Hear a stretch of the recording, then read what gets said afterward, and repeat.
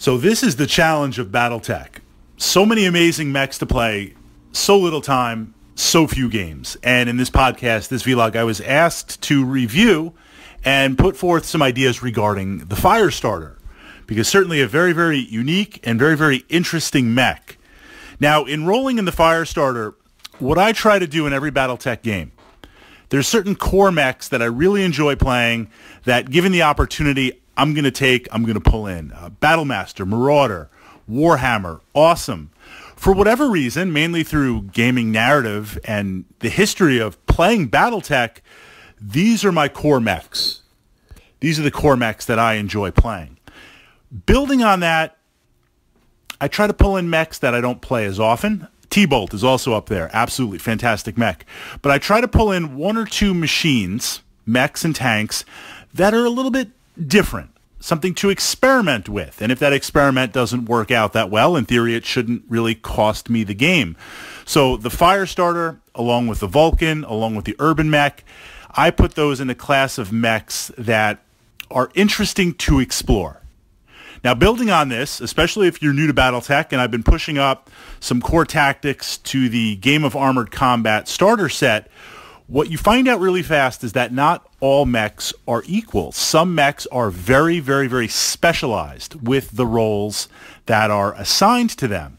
And again, the Vulcan, the Firestarter, absolutely. So how do we begin to tactically approach the Firestarter on the tabletop, earn its battle value, take advantage of some of its unique features, and know just how far we can possibly push it? So naturally, before we get into utilizing the flamers and stuff, what you discover with the Firestarter is here's a mech.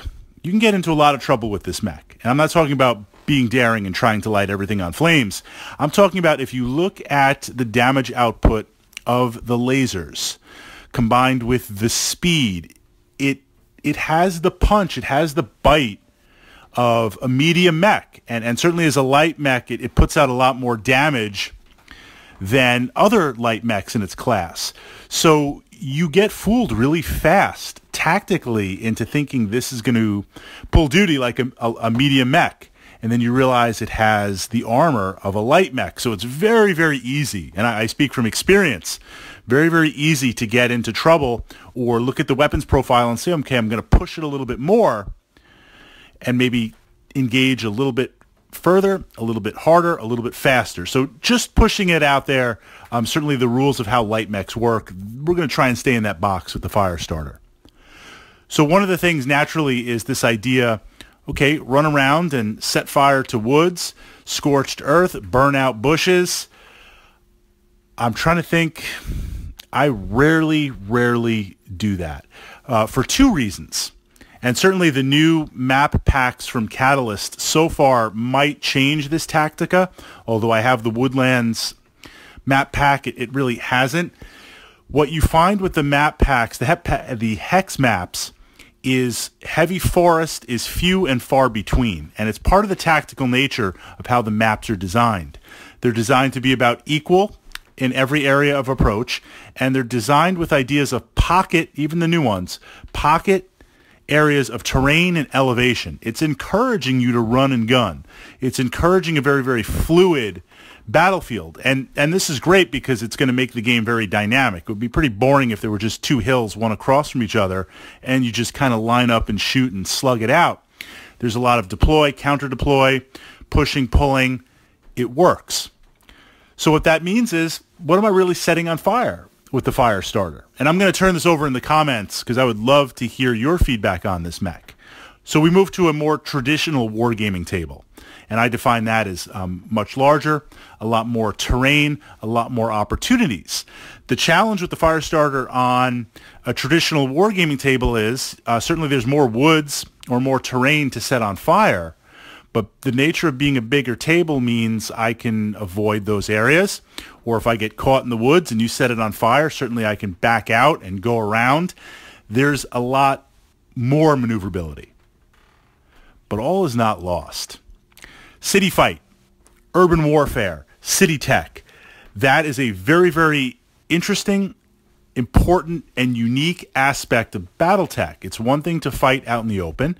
It's one thing to fight in woods and hills. It's one thing to fight in the desert. All that changes vastly in terms of tactics and tools once you're in a city.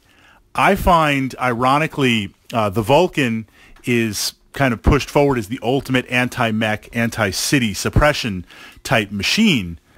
The Firestarter is beast in a city, simply because there's a lot to burn and set on fire. The confines of even a small-sized city means maneuverability is key. You need jump jets. If you don't have jump jets, you don't really even have speed, because there's a lot of your speed is cut down in a city, because to navigate through, you're going to have to make multiple turns, changing multiple directions. That's going to really cut down your speed potential with how you run.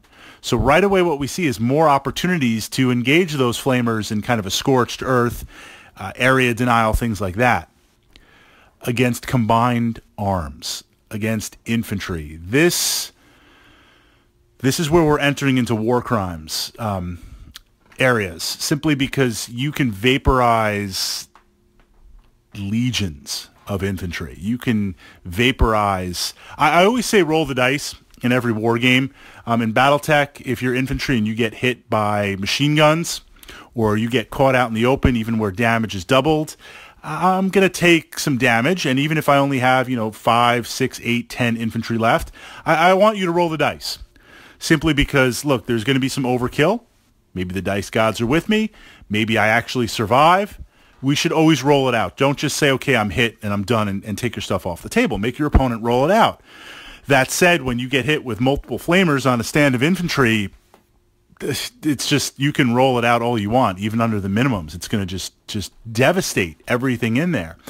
So the irony being against infantry that excel in a city-type urban environment, where they can tie down heavy mechs. They can put the hurt on other mechs on there. Infantry, their battle value is worth 4 or 5. Am I going to be even as bold? Yes, to say 6 times the amount in a city. Absolutely, especially against vehicles. They attack, ambush from a building, hit motive hits. They're just devastating in there. You bring in a Firestarter, and it's just absolutely insane with that. So tactically, scorched earth in certain areas, certain setups, yes, absolutely. Being a little bit more aggressive when you need a little bit of bite and maybe behaving like a medium mech, yes, just be aware of it and have a way out.